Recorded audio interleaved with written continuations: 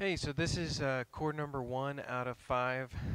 These are the first 5 chords that I recommend every guitar player should learn, and I'll explain why.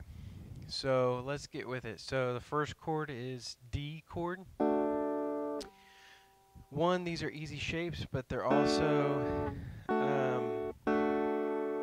you're able to move them down. So these are all movable chords. So if you want D, D flat or C sharp, or you can move it this way: D, D sharp, E flat, E, F, F sharp, G, G sharp, A sharp, B, C.